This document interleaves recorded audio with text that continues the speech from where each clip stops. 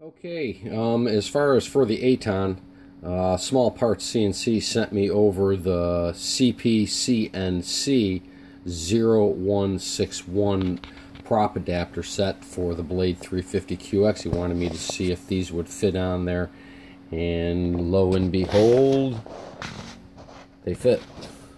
There's only two screws that are basically holding it on.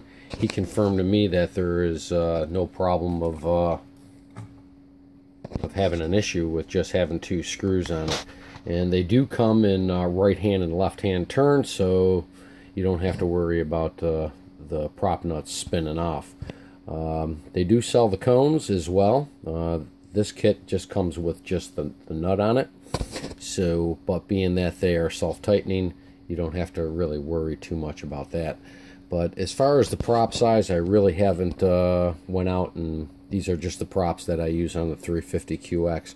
So I'm not sure if these are able to give me any benefit of using them on this, but here are some options that are left open now to use different props. So I'm going to try to experiment and see what would be the best pitch.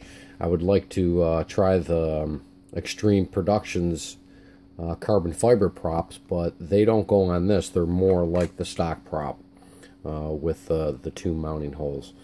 He's also sending me them to test them out, and it has been confirmed that the other model that holds the Extreme props, the prop adapters that Small Parts CNC makes, will fit. So it's been confirmed on that, but he wanted me to test these out, so I'm just passing this along, and it gives you another option to use different props.